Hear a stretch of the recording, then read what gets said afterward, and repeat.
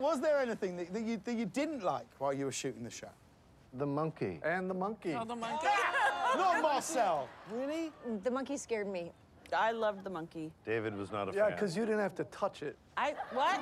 Yeah, she did. She did. Yeah. See, go on. First of all, I want to say I love animals. I love primates. I have nothing against animals. I am an animal lover. However,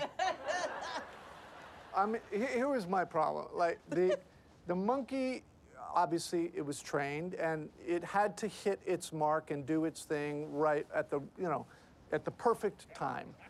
But what inevitably began to happen was we would all have choreographed like bits kind of timed out, and it would get messed up because the monkey didn't do its job right.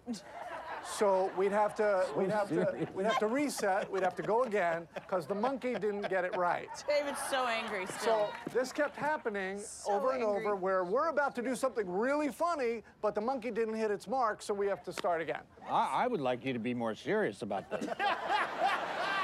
That combined, see, you didn't have to deal with it.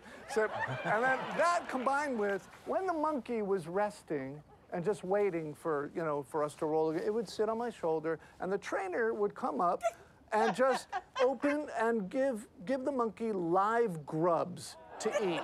So the monkey would be sitting on my shoulder, take some grubs, like break them in half, these squirming live grubs, they'd eat it, and then he'd just go like that.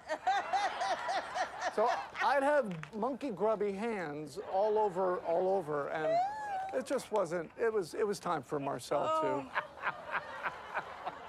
to off.